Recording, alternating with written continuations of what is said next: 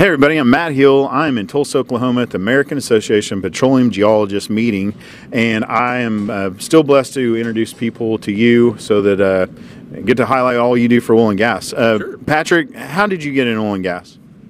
So I started out, graduated in 2017, my master's, and I started mudlogging after that. That was the opportunities that were available to me, and then after I started mudlogging, I got into geosteering and just kind of stayed in it, and that's kind of my bread and butter. Is that what Raptor does? We do geosteering and we do well site geology with mud logging, but in the Northeast we call it well site geology. So for those not in oil and gas, what does all that encompass? Explain to those people out there that might want to get into oil and gas, like what is well logging? So mud logging is whenever an operator is drilling, those cuttings that are coming back up to the surface, if you think about just drilling through wood, you're getting all these shavings. That's equivalent to the cuttings that we're getting while we're drilling these formations. Perfect. And they get circulated back up the wellbore to the surface, and we examine those cuttings to see what formation are we drilling in. Are there any shows of oil and gas? Yeah, shows. And that's what's important.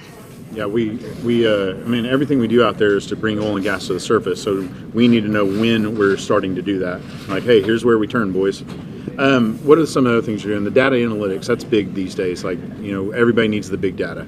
So how are you providing data to the operators? So the data analytics, that's kind of a look back on a pad by pad basis, and that's we're doing MSE, which is mechanical specific energy, and ROP analysis, and we're breaking down the target after we steer a well by foot and seeing where's the best foot by 1 foot intervals. So where's the best gas shows in that exact foot, and so that helps with completions.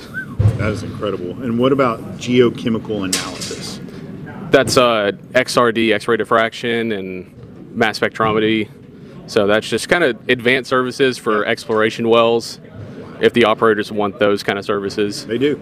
All right. I mean, if I'm going to give money to a company that's going to go out and use my money to bring up oil and gas, I want them using companies like yours to make sure I'm going to get that return on my investment these days, right? Appreciate it. I mean, yes, sir. At the end of the day, we're relying on these investors, and the investors are smart. They know how we're using the money. So why not use somebody that's going to be bringing more to the table? How do they get a hold of Raptor Consulting and you, Patrick?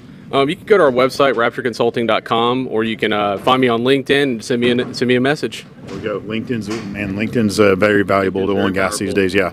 Well, Patrick, thank you for what you do, man. I appreciate you. Guys, reach out to Patrick, find him on LinkedIn, support Raptor, and take care. God bless. We'll see you next time. Bye-bye.